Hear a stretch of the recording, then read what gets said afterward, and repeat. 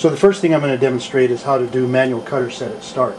On the computer, before I send the job over, on my F1 screen, there's an option for manual cutter set at start, which I will select, and when I say OK to send the job over to the engraving machine, on my pendant, it's going to display the job, and I will go ahead and start it. What I expect is that the cutter is going to come out and pause over the top of the first letter that's going to cut and allow me to set the cutter depth manually. So I'll go ahead and start it right now. And you can see the cutter has come out and stopped right above the material. I'll manually lower the cutter until it's close to the material. And when I get nice and close, I'm going to turn my spindle motor off. And then I'm going to continue to lower the spindle until it just traps this piece of paper on top of the material. So the cutter will go down, and let's see if I can move my hand around so you can see this.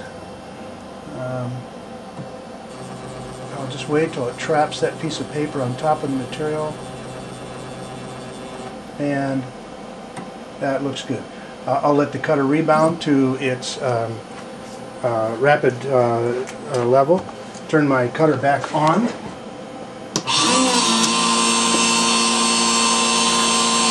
I'm going to put a little lubrication on top of the plate so that it will keep my cutter cool. And now I'm going to start the job.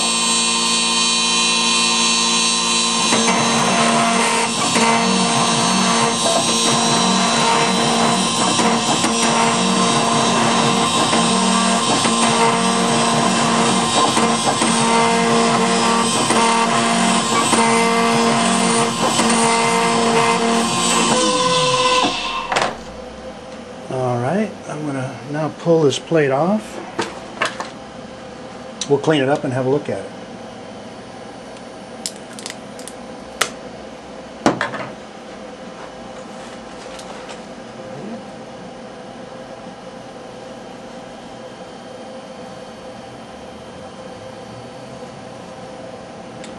And you can see we've got a very nice, as soon as it comes into focus, clean image.